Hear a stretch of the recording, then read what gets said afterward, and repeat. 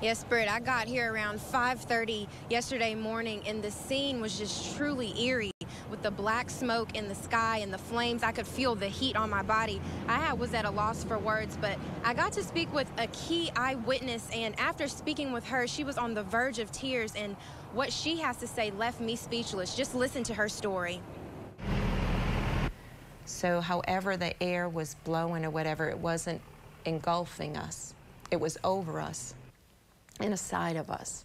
Marilyn Ott says seeing this up close felt like a movie. A massive car accident early Wednesday morning on I-26. The entire scene replays over and over again in her head. First thing I did, actually, when I did see the flames, I just prayed that everybody would be okay.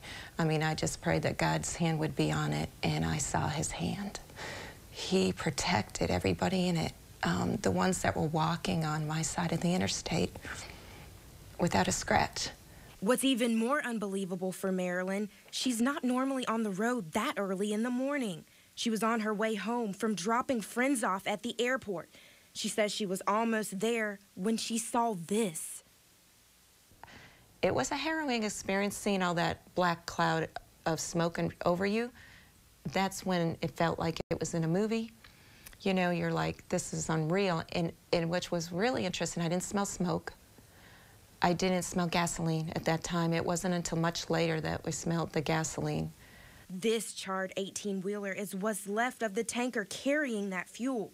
8,500 gallons that flipped over and exploded.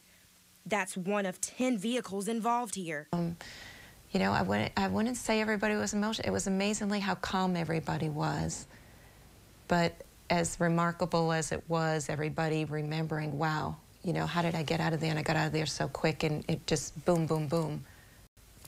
Even Marilyn can't believe she got out of there. And it was, I never even took a picture. I just thought about the people around me, you know, just, you know, do you realize how good God is in all of this? It was a miracle. I don't know what else you can call it.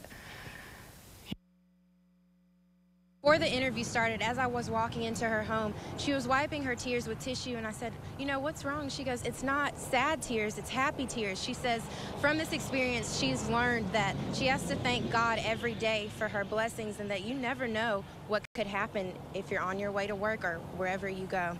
Reporting live off of Fernandina Road, I'm Destiny Chance. Watch Fox News.